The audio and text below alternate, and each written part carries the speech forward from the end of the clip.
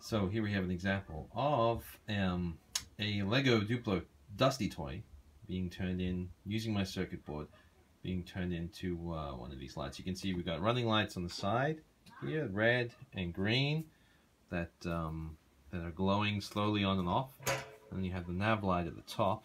Wow. This is all being run from a custom circuit board that I designed and had made. This is what it looks like.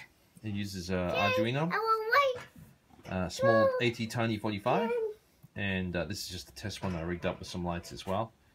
You can see I've just hooked it in the back there. What you're going to do is run wires to your LEDs.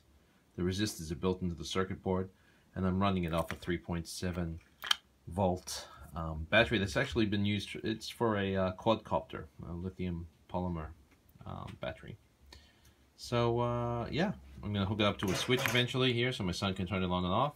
But this is just an example of how the circuit works.